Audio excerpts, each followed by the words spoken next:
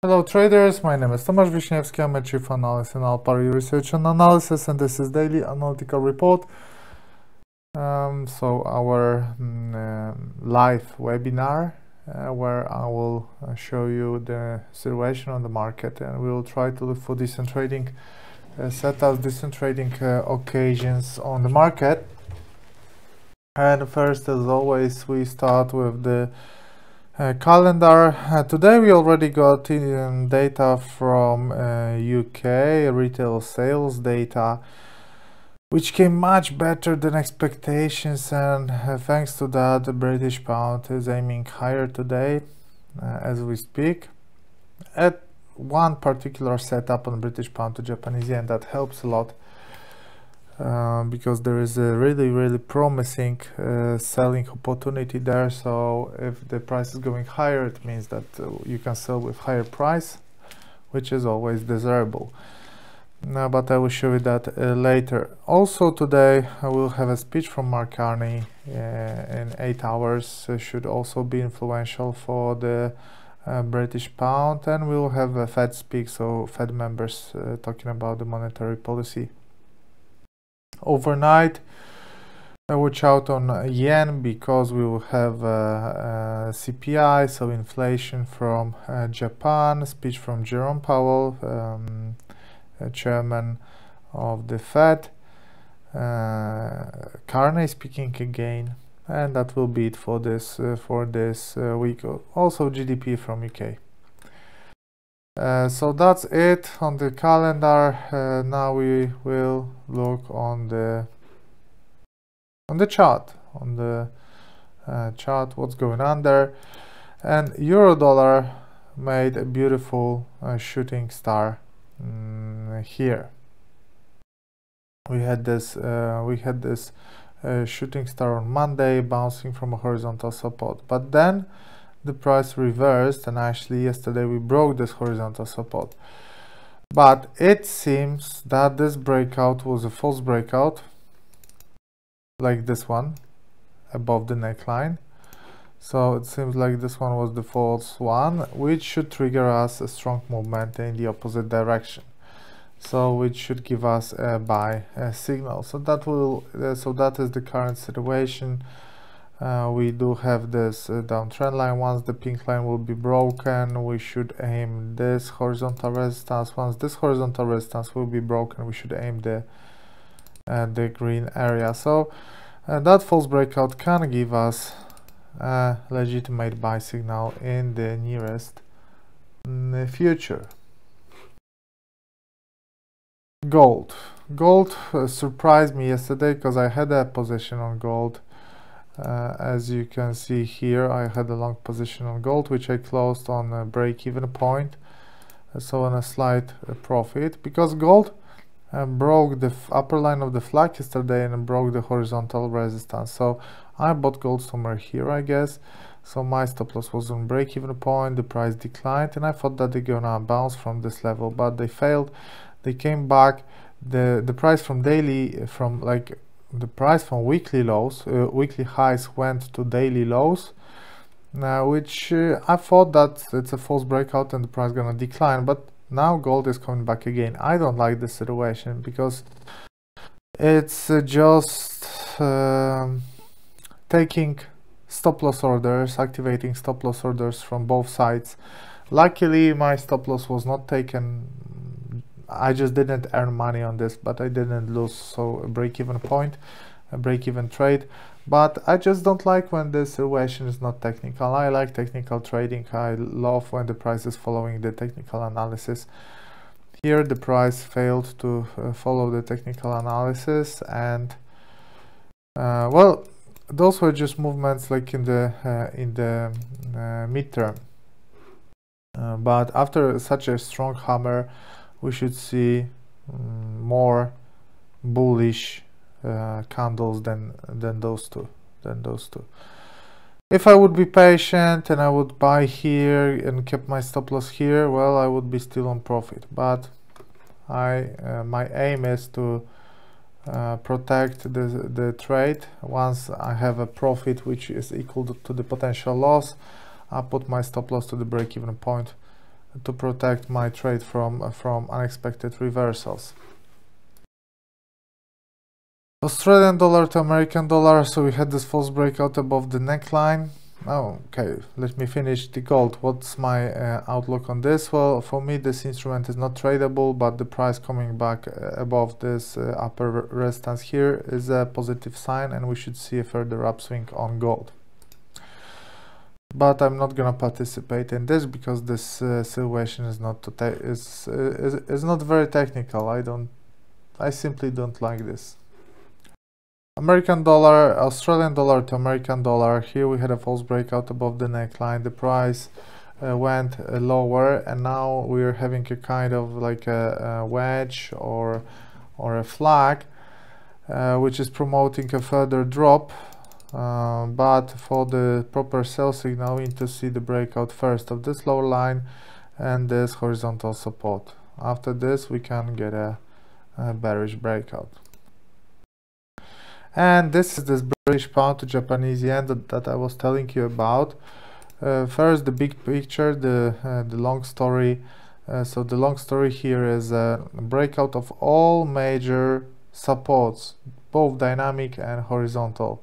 So what we have here is breakout of the long-term uptrend line, breakout of the mid-term uptrend line, breakout of the long-term horizontal support, breakout of the mid-term horizontal support, breakout of the lower line of the flag, breakout of the horizontal mid-term horizontal support, another one. So breakout, breakout, breakout, breakout, breakout, breakout. As it often happens, the broken supports are tested as resistances, and we said that here yesterday when the price was here, and we got the test, exactly what we were seeing here. Now the price is testing that resistance for the second time, and for the second time we have a kind of reaction. What I'm expecting here now is a flag, so we can continue this here, here, here, and eventually we should get the breakout of the lower line of this flag. So that is my scenario. I'm gonna look for this and I'm gonna wait for this.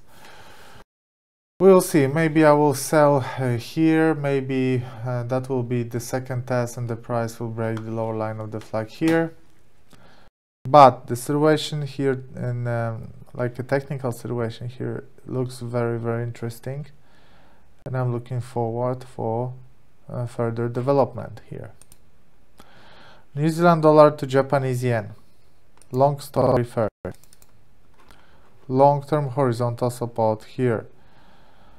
A weekly candle from last week. First we had a hammer, then the price pushed higher, we got an engulfing, but then the price reversed, and instead of engulfing and a hammer we got a piercing pattern, which is still fine. Next week, this week, the price was advancing higher, but then we got a reversal, as you can see here yesterday, and we are still above this support. Actually we could like make it smaller like that, and the price closing a day below the green area will be a legitimate strong sell signal.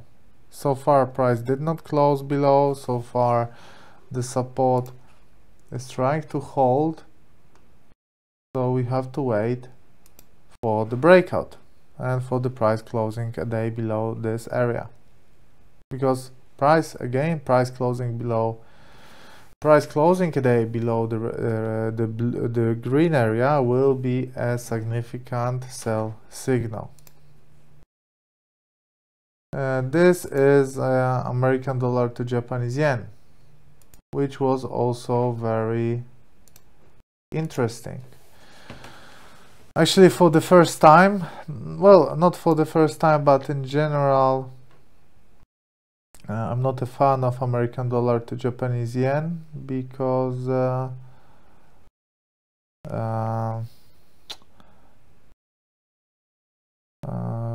it's not very technical,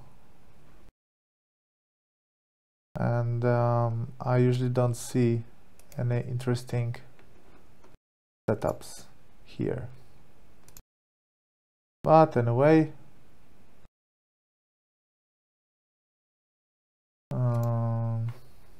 we will see what the situation will bring here. So what we have on American dollar to Japanese yen was, long story first, bounce from the long-term downtrend line, and the price created the long-term flag. Like I would even copy this line. Okay, long-term flag. We broke the lower line of the flag. We tested the lower line of the flag as the closest resistance here. Now we broke the horizontal support. Maybe we will test this horizontal support as a resistance and the price will decline further. The sentiment on American dollar to Japanese yen is definitely negative. There is a very good selling opportunity here with quite nice risk to reward ratio, because imagine that the price will test this level, like maybe even here. Stop loss you get on 60 pips and the take profit you get on 100, let's say 30. So 2 to 1 risk to reward ratio, and that's just the first target that we can reach. But in theory we should repeat this downswing or this downswing, and I wouldn't be surprised if those downswings were the same.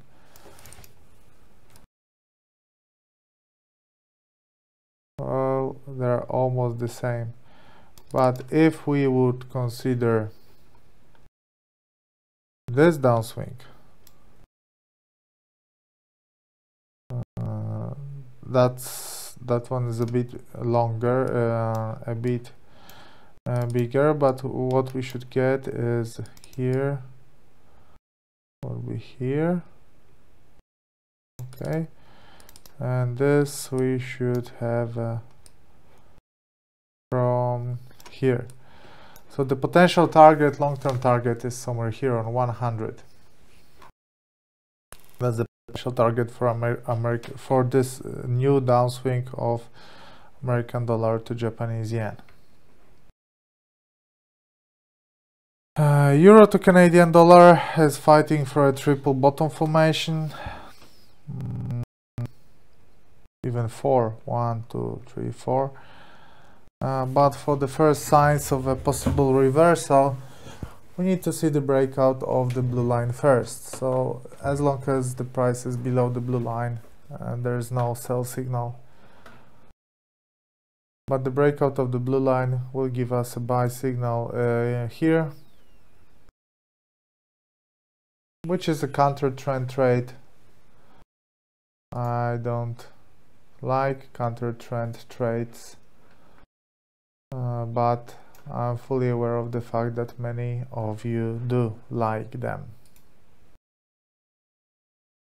Now oil is doing really good. It's close to the few years highs, is above the midterm uptrend line, is above the midterm horizontal support, is above the long-term uptrend line. So here on oil everything seems alright, everything seems positive. British pound to Australian dollar, here the price is fighting for a double bottom formation. So here yesterday we were expecting the price to go higher. It went higher a little bit but then went lower. Well, the long-term sentiment is negative, right? It is negative, but I'm not a fan of buying on such low levels. I would love to see the bounce from the red line, for example, or from this orange resistance. This is my idea of trading. Euro to Australian dollar, also you can see a reversal, at least a try of a reversal, and the price will try to test this area again. But the candle from yesterday was really negative, and it can give us, I'm gonna check the Fibonacci's because it's gonna be very interesting where we are. Well, that would be awesome Let me change the color for you. Maybe black is okay. That would be really awesome to see the price on 38.2 Fibonacci level. So here, actually the setup suddenly became very interesting. So far no, because I think that the price can try to go higher, but for example, like selling here, stop loss here, 90 pips, take profit 360, and that is a super trade in terms of the risk to reward ratio. Oh, I removed the Fibos.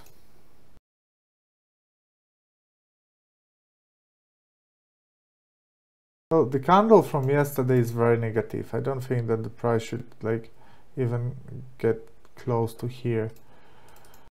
But we'll see. I will wait how the situation will develop. Definitely, price aiming 38.2 is the current scenario for this instrument. British pound to Canadian dollar. Here we have a double test of the recent support, breakout, resistance. This in theory should trigger as a sell signal, but I'm not a fan of the situation here. It's not very technical. Australian dollar to Japanese yen. I showed you a few setups with Japanese yen, which should result with a further drop.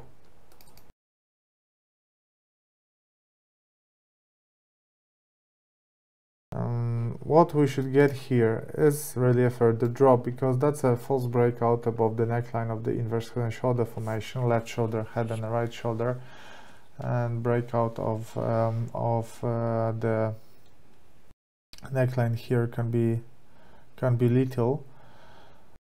I think that the closest scenario is the price testing the orange line.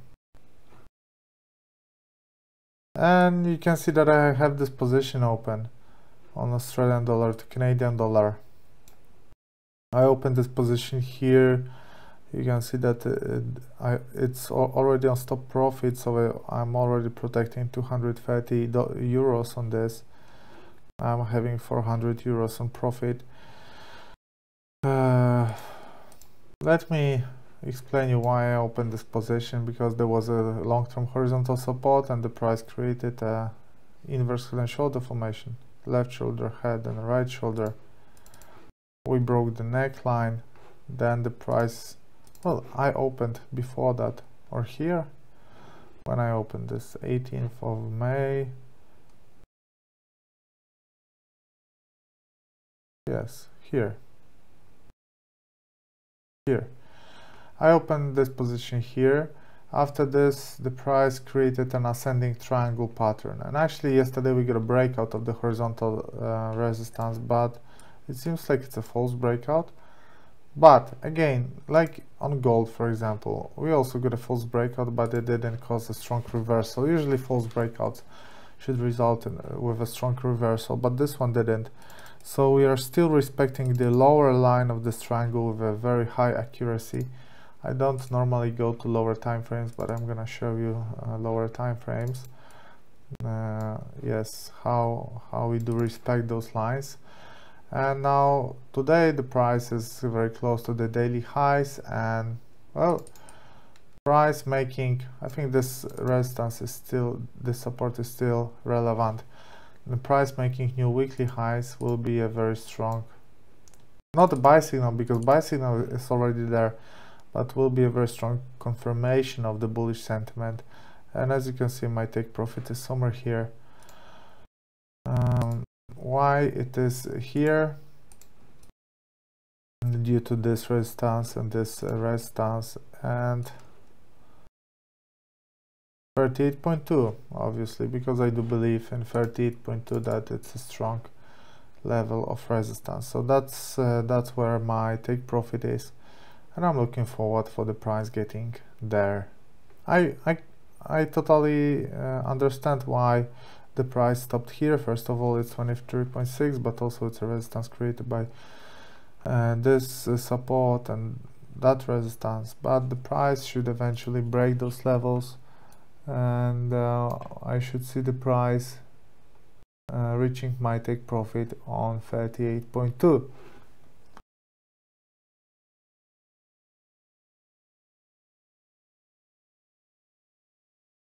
Okay, the next one is Bitcoin.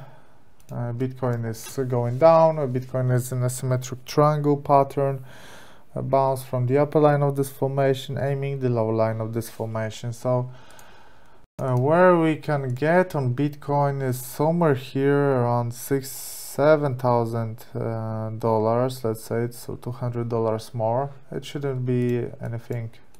It shouldn't be challenging for Bitcoin, but maybe eventually we will reach this ultimate support on $6,000. But the situation on Bitcoin does not look good. DAX, it's a false breakout here, result of a false breakout here, and now we're having a sideways trend which should result with a further drop. I think that the price should continue to go lower here on DAX. Dollar index met this important horizontal resistance from November and December and already made a bounce with a shooting star, and now maybe we'll get a bearish engulfing. A shooting star and a bearish engulfing bouncing from this kind of a resistance will be a strong sell signal. We also do have this uptrend line here. A breakout of this uptrend line will trigger us a sell signal on dollar index, which should trigger us a buy signal, like on euro dollar, for example, right? We are all aware of the correlation between those instruments. Silver still in a sideways trend. As you can see, we are still waiting for the breakout of either the lower line or the upper line of this formation, and we should trade in the direction of the breakout. American franc, this is a correction which should be eventually used as a support and should result with the price aiming higher. As for the resistance, I would say this is a resistance, not to I don't want to confuse you with colors, so let's do like that. I think the price doing something like this and this and this, that would be beautiful. So I'm gonna wait for that and maybe open a long position here. We will see. American dollar to Canadian dollar, this is exactly what I was telling you. Like when you have a symmetric triangle, very often when you have a symmetric triangle, you have a situation that apart from the triangle, you have a horizontal resistance slightly above the upper line of the triangle and a horizontal support slightly below the lower line of the triangle. So when you trade the breakouts from the triangle, you should always consider this and buy only when they break the upper line of the upper horizontal resistance, or sell when they break the lower horizontal support. That is why there was no buy signal here, but buy signal where there is a checkpoint, and the sell signal is below the horizontal support here. A breakout of either of those two lines should give us a proper trading signal. New Zealand dollar to American dollar. Here we also had a similar situation, like you had a breakout of the lower line of the flag, which should trigger us a sell signal, but there was a horizontal support. So that's why I draw this support for you, and I made a place where you should sell. Well, you shouldn't do anything, but where the place where it would be nice to sell, let's say like that. The price did not use that, and the price, look what the price is doing right now. The price is creating a left shoulder and a head and the right shoulder. So the price breaking the upper black line is a strong buy signal. Okay, and that will go in line, for example, with this price breaking that support here, triggers us a sell signal on dollar index, so it shows us a negative sentiment towards the American dollar, and price closing above the black line triggers us a buy signal and shows us a negative sentiment towards American dollar, but a positive one towards New Zealand dollar. Those are all instruments that I have prepared for you. Tomorrow, Friday, so on Friday we'll have a live trading session. Hopefully I will be able to open something from those, at least some of those. We will see. But obviously I'm not gonna force myself to open because it's all real account and you need to respect the money. I'm thinking about this short position on British pound to Japanese yen because we are testing this resistance for the second time. I don't know if we will get a flag, like a long-term flag. But the thing is, okay, if I'm not gonna sell here, I'm gonna sell with a worse price when the price will break this support here. Anyway, what I'm saying is we have this live trading session and hopefully we'll get some decent trading occasions. In the meantime, that I will be able to show you open trades, but also that we will be able to open something.